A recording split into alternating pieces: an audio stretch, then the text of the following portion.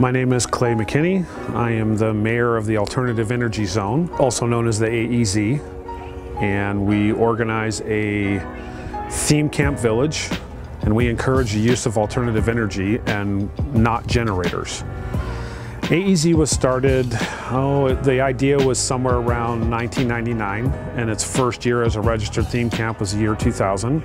And it was born because there were generators everywhere you looked, and they were loud and polluting the smells and everything. So they wanted to create a group of people that were passionate about alternative energy, solar, wind, and bring them together under one common theme camp.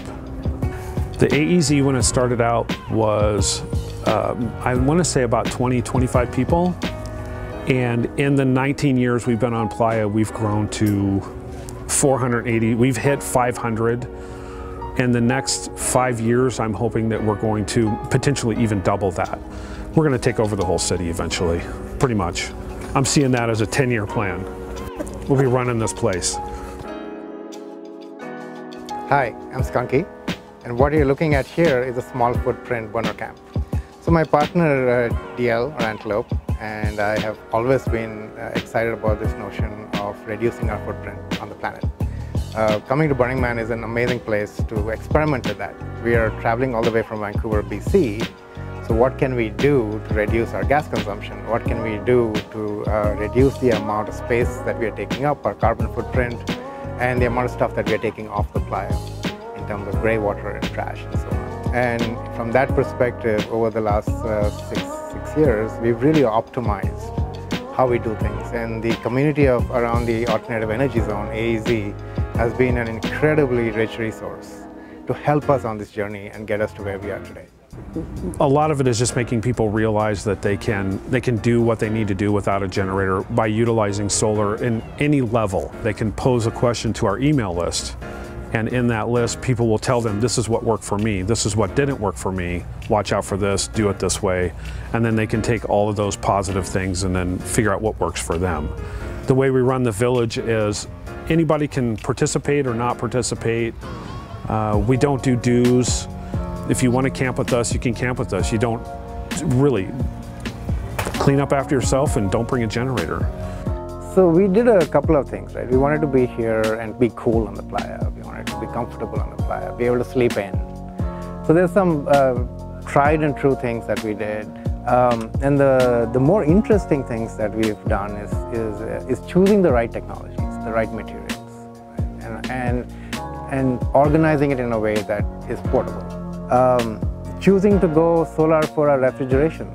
Over the years, we spent close to over $1,000 in the last 5-6 years on dry ice. We replaced that with 2 extremely lightweight flexible solar panels. 2 lightweight solar panels, a tiny little controller that are now built into our camp infrastructure. We are able to reduce the dry ice weight. It's gone. We've replaced 100 pounds of dry ice with 25 pounds of battery and solar panels. And now we can be here for any amount of time. I mean, if you look at this thing, it's at -5 degrees. We are making our own ice. Our food can stay now for a month if you want to be here. So again, bringing everything down, right?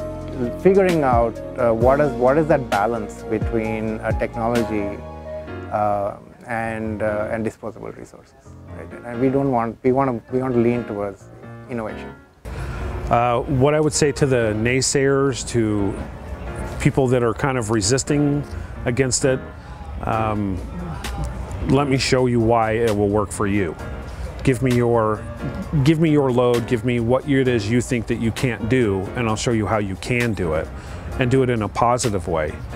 Some people do feel kind of aggressive about it, but if you show them how simple it can be and how quiet it can be, and that it's sustainable, and we get free energy from the sun every day, the sun rises whether we want it to or not.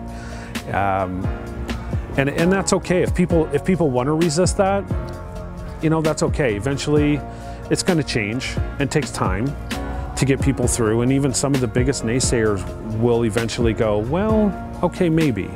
And all you have to do is just give them the slightest idea, and that will grow. We want to show you how you could use a generator, even if we use it less, at least we're using it less. So when we're overlords of Black Rock City, we will try to show them the path. That sounds like a cult, right? But it's not like that. In that respect, I think we can win them over just by example.